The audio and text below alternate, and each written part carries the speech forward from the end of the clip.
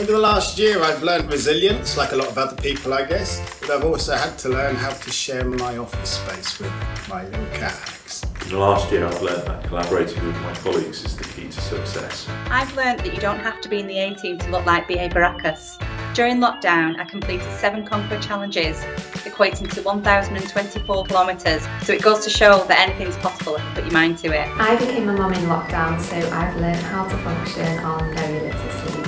Big learnings for 2021 are IR35 for SMEs and to always expect an extension to furlough. In the past year, I have learned that good things do come to those who wait. In June this year, I managed to have Christmas with my 2 children and all of the grandchildren. I have learned that in the last 12 months, it's more important to be kind and helpful and also to make your own fun.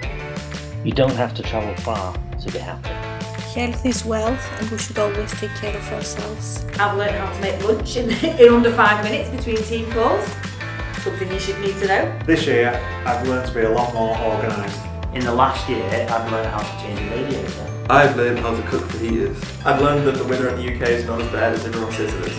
I've learned how to build. I've learned to not say no to a night out. This last year, I've learned you don't need to wear trousers when you're working from home.